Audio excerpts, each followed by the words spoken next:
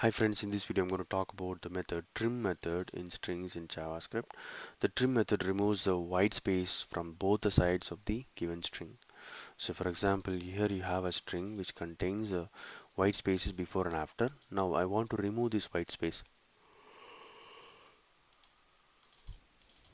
I can call the trim method so that it will remove these white spaces and it will give me only these characters. Okay, so that's what this trim string will contain. I've written the same code in the HTML page. I have a button in the HTML page. When I click on this button, this method will be called strings trim function.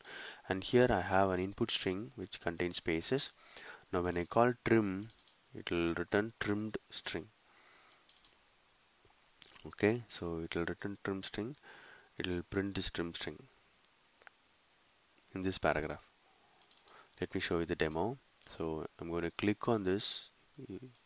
You can see here uh, a string has been pasted in this paragraph which does not contain any space, but the input string had the spaces. We call trim and it trimmed properly and we are able to paste. I'll show you and I'll prove you that it does not contain any more spaces. Can you see this? It does not contain any space, but the input string had a lot of spaces. Hope this video is useful. Thank you.